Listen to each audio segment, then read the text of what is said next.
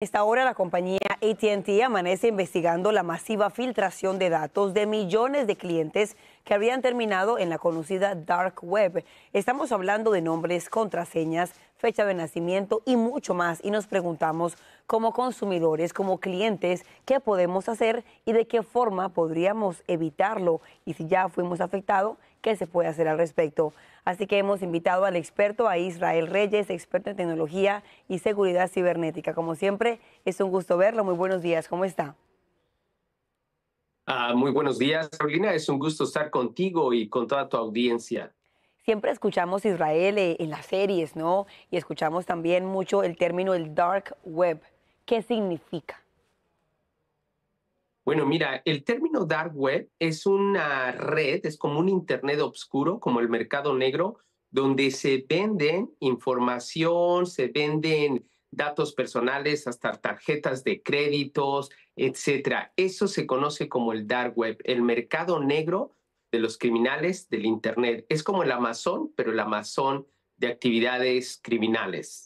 ¿Y de qué forma pueden las autoridades regular este mercado negro de información, que esto ocurre con muchísima frecuencia, Israel? Sí, bueno, mira, lamentablemente porque en el Internet no hay distancia, es decir, países, personas pueden estar al otro lado del mundo y simplemente están a un clic de la distancia. Entonces, es muy difícil crear los marcos jurídicos que se puedan aplicar en todo el Internet. Sí hay marcos jurídicos que se aplican para personas en Estados Unidos, pero en otros países lejanos, por ejemplo, Norcorea, Irán o Siria, o otros países que están muy lejos, y que no son parte del sistema legislativo de Estados Unidos, pues no se les pueden aplicar estos marcos jurídicos y por eso vemos hackers que están actuando desde esos países lejanos para cometer algún delito, para robar información de Claro. alto valor de los ciudadanos estadounidenses. Y le pregunto, ¿qué tan peligroso es que nuestra información, nuestro número de teléfono, nuestro nombre, seguro social, lleguen a este dark web y qué pueden hacer con esta información? Bueno, es muy peligroso y puede afectar a la persona en sus partes financieras porque cuando esta información, principalmente cuando hablamos del número de seguro social, tu nombre, tu apellido, tu fecha de nacimiento, toda esa información la venden en el mercado negro, conocido como el dark web, y ahí personas pueden comprar esa información para sacar créditos en algún banco, en algún país, o para clonar hasta tarjetas de crédito, y eso vulnera sumamente a las personas. En el reciente caso de AT&T, que alrededor de 71 millones de datos de personas, es decir, 71 millones de personas, una cuarta parte de la población de Estados Unidos, es decir, de cada 4 personas, una persona se vulneró sus datos y ahorita sus datos están en este dark web. Y bueno, esas personas son susceptibles a un delito o a ser víctimas de un aspecto financiero si alguien ocupa su información para créditos financieros. Y ya la compañía AT&T ha dicho que estará enviando notificaciones, cartas a las personas que se vieron afectadas. Como siempre, Israel Reyes, un gusto verlo, saludarlo, que tenga una buena semana. Muchísimas gracias.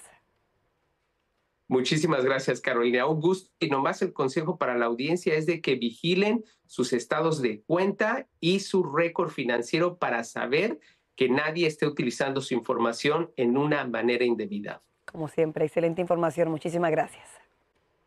Ahora a Chicago, donde las autoridades de esa ciudad están reubicando hacia otros refugios a los inmigrantes que estaban alojados en distintos centros del Distrito de Parques de esa ciudad. Carmen Vargas nos amplía. Este domingo, el field house del centro recreativo Piotrowski Park en el barrio de La Villita quedó vacante, luego que entre viernes y sábado la ciudad reubicara a las familias migrantes que se refugiaron aquí por varios meses. Pero es difícil pues estar de un refugio a otro y así pues es difícil. Norelis y su familia vivieron aquí desde diciembre del año pasado y ahora dice traer a sus hijos a la escuela será un reto. Estábamos acostumbrados todos juntos acá, estábamos acostumbrados, como te digo, a esto aquí, nuestros niños estudiaban aquí cerca, ahora nos toca traerlos de allá, 19 minutos en carro hasta aquí, para poderlos traer a la escuela. Esta medida es parte del plan de la ciudad de reabrir los distritos de parque para el uso de los residentes. Según explicaron, el proceso se realizará con la ayuda de varias agencias, como por ejemplo el Departamento de Apoyo a Niños y Familias, y tomará algunas semanas. Es difícil porque yo tengo hembras y quiero tenerlas allí conmigo. Aleimar, su esposo e hijos dejaron Piotrowski Park el sábado. Esta madre de familia asegura que el cambio al nuevo refugio le ha causado ansiedad. Las camillas están totalmente separadas, tú duermes separado de tus hijos a 1 metro de distancia y es un poco difícil porque yo tengo hembras y yo acá en el Piotrowski, si somos una familia de 5, de 6, las 5 están pegadas. Allá es 1 metro de distancia. La ciudad informó que los migrantes serán reubicados a refugios cercanos, especialmente aquellas familias con niños, esto para permitir que los pequeños puedan asistir a la misma escuela y finalicen el año escolar sin interrupciones. Aceptamos, porque aquí no estamos para exigir, aceptamos la decisión y salir, pero nos pegó muchísimo. Jocelyn me compartió sentirse muy agradecida con el trato que recibió en el Piotrowski Park, donde dice crearon lazos de amistad con otras familias, con quienes por cierto se reencontraron este domingo, y admitió que las áreas verdes de este lugar le harán mucha falta a sus hijos. Por lo menos aquí el parque, porque cuando no había tanto frío ellos salían a jugar, los sacaba a jugar pelota, la cicla, a correr aquí, allá. Incluso cuando salimos de la iglesia nos vinimos directo para acá porque miren, ya andan por ahí jugando, andan corriendo. Allá no se puede porque todo es transitado. El proceso de transición será paulatino. En La Villita, Carmen Vargas, Noticias Univision, Chicago. ¿Qué tal? Muy buenos días, Paulina. Bueno, pues ya es 1 de abril y justamente con este nuevo mes también viene este incremento al salario mínimo que, como bien lo explicabas, sube a $20 por hora. ¿Para quién? Para los trabajadores de restaurantes de comida rápida. Hay ciertos requisitos. Estos restaurantes deben ser con mesas ilimitadas o nulos, o sea, gente que lleva nada más la comida o que compra comida para llevar. También deben ser parte de una cadena nacional con por lo menos 60 establecimientos. Obviamente, esto trae esperanza a miles de trabajadores que dicen, pues ahora recibirán más dinero por su trabajo, pero también hay quienes dicen que esto podría tener un impacto negativo en la economía en general aquí en el estado de California. Vamos a escuchar qué es lo que dicen estas partes con puntos de vista diferentes. Escuchemos.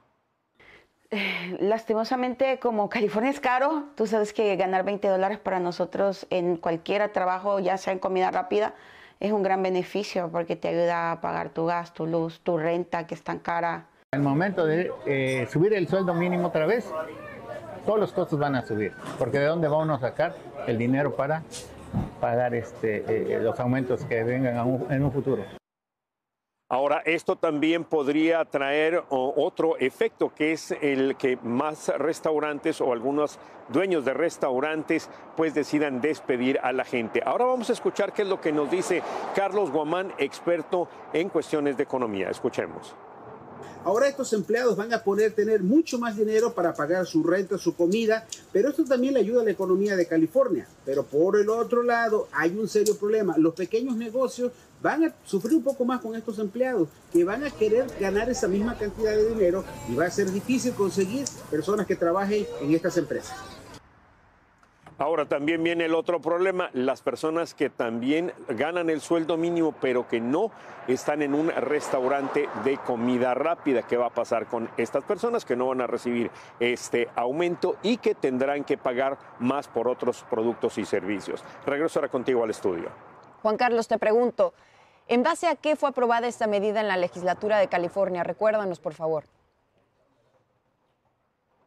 Bueno, lo que pasa es que se sabe que antes las personas que trabajaban en estos restaurantes de comida rápida, por lo regular, eran estudiantes, eran personas que no tenían grandes obligaciones. Ahorita, según la legislatura del estado de California, las personas que estaban promoviendo esta ley dicen que de los aproximadamente 500,000 trabajadores de restaurantes de comida rápida, la gran mayoría de ellos son personas que son consideradas cabeza de familia, es decir, que tienen que trabajar para mantener una familia y que necesitan más dinero para vivir, pero como ya escuchamos, pues esto podría también traer un efecto negativo en la economía del estado de California. Regreso contigo. Juan Carlos, muchísimas gracias por la información. Te mando un fuerte abrazo y te vemos más adelante con más noticias. Por lo pronto, buena mañana.